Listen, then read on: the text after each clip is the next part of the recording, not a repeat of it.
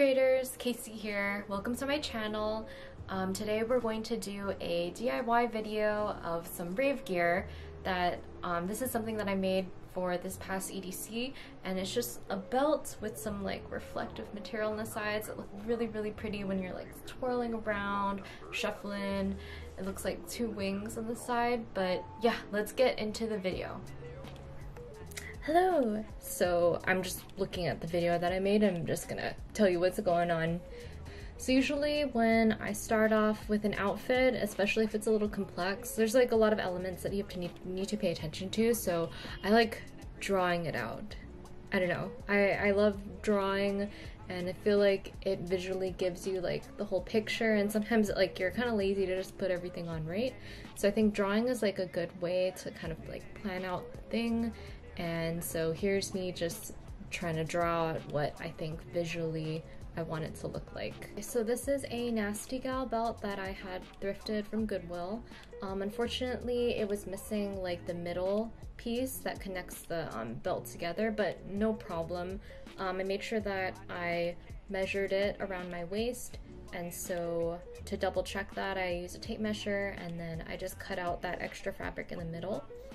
And that is going to be the connecting piece. Now that we have three separate pieces, we need to sew together the two ends, and so I'm doing this with a needle and thread because it'd be rough out here. But honestly, the super small needles do not puncture well through the fake leather, so I had to grab a bigger needle to go in and out. And if you see the white material that's in between there, I used a piece of elastic just to kind of reinforce it so that it had something else to be sewn to. But oh my god, if you're gonna do this, just make sure that you're careful because you can accidentally pierce your finger, which I had done a couple times, if you can see the blood stain there. But yeah, you can use a table to like push the needle through.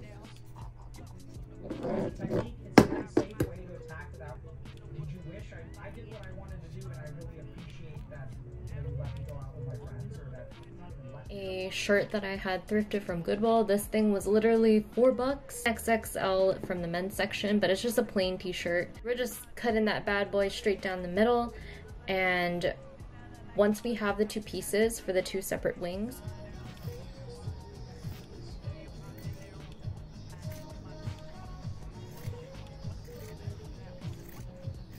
can kind of fold it and see how it cascades down. We're just gonna pin it for now. Now the fun part. Now we have some reflective iron-on material, and basically I'm just cutting out any kind pattern that I want to do.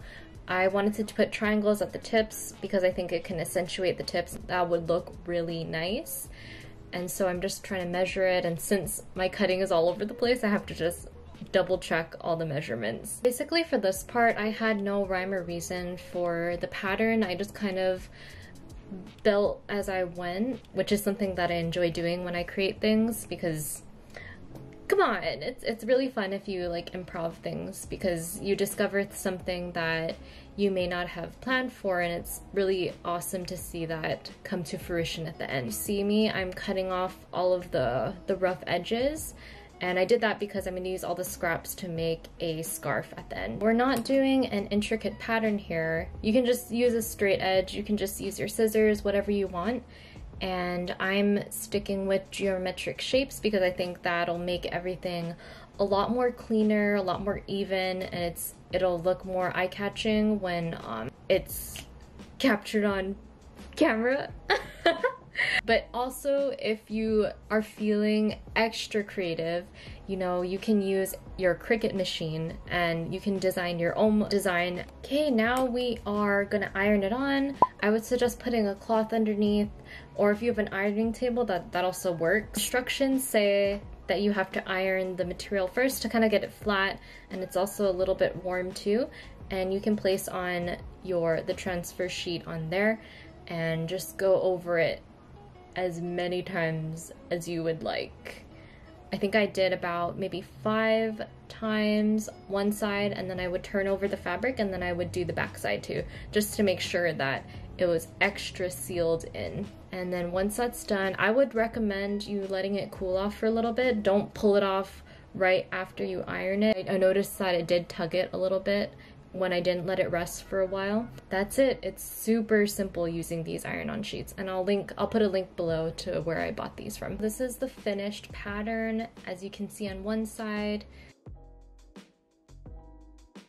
The last step that I need to do is sew the two ends together and then make a little hole so that I can put a ring through it, and then I can fasten it onto the belt.